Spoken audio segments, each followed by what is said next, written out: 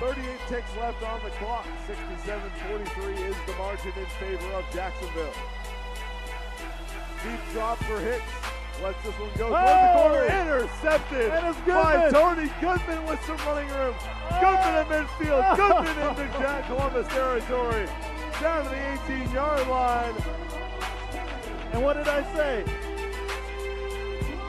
Whenever they get in that red zone area and you see Goodman in there, he knows how to play it well to his advantage. And look at that. I think that was a one-handed grab. It was. We just talked about the one-handed pick from Brown would have been the catch of the game, and Goodman does the same thing. What a snag by Tony Goodman. And you can tell while he's running the ball here, you think it's a kick off return, just zigging and zagging, trying to use this block. Wow, what a catch. And the ball came out funny off the arm of the quarterback, Hicks there.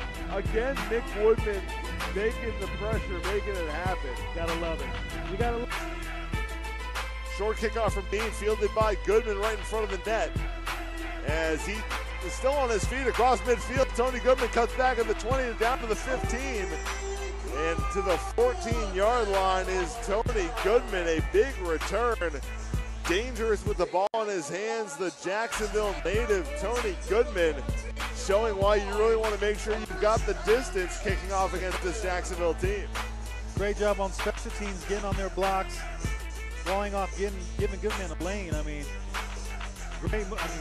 Gosh, showing his athleticism. I mean, that's as close as you can get to the red zone for Faithful to definitely put it down here. Fade to the corner, well read and picked off by Jacksonville. No flag, the interception will count. And staying in the end zone, not able to break a tackle there was Tony Goodman. Had he broken that tackle, I think he was going 50 yards to pay. I'll tell you what, he knows how to go from one end zone to the other. Yeah. So I wouldn't be surprised if he had that opportunity, he would have went all the way. Yeah, to the point where he only has one incompletion all night so far. Short kick, returnable for Jacksonville. Up the right side, breaking a tackle at the 5, breaking another one, into the open field, across midfield, 20, 10, 5, touchdown, Sharks! Goodman, baby. Tony Goodman, electrifying return. I told you, he is dangerous back there. He definitely wanted that one from last week, even though it got called back. He had one the week before at the last home game, or the home game before, and then obviously displaying his talent right now. Oh, that was a thing of beauty. 49-27 Jacksonville. Soleil, I apologize. I was off by 2 seconds on my prediction that the Predators would get the ball back with 18 seconds left. There is, in fact, 20 seconds left for them. As Goodman waving goodbye all the way to the goal line. The first half is going to be the time for that, but as we get into the second half, certainly want to discuss that. As there goes for the deuce. He's got this off the post and it stays in play. That ball is loose. Does Jacksonville have it? Is it going to be a touchdown?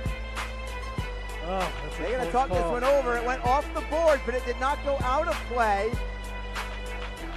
Tony Goodman has the ball. The contest. Smith back to throw. Finds a receiver this time, and a big hit from the Sharks, Tony Goodman, but does not prevent the completion. Lions on the reception. Short gain for Orlando. Seeing Goodman getting some action back there at the DB position. Displaying his prowess and his ball, awareness. Really no room for error for New York, as William Dean will send this kick away to open the third quarter. That one's going to miss wide, and a good return opportunity here for Goodman.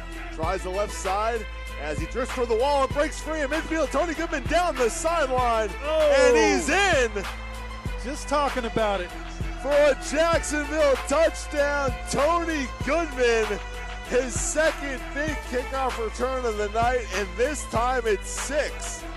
Talking about special teams coming into play here, I mean, even if we're not going for, just the blocking. You can just tell he's finding those lanes, running up the sideline, and then he's just being a playmaker, doing his thing.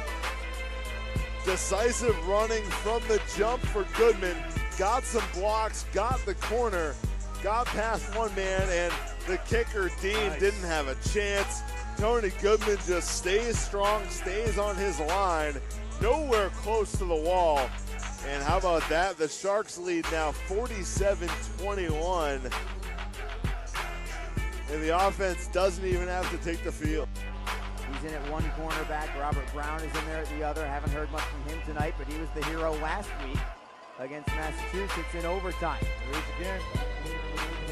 Big tackle from Goodman. Trying to get down on himself a little bit. I am so impressed at his poise to be able to come back from a performance like that and rattle off 4 phenomenal games. We got a return on here from Jacksonville.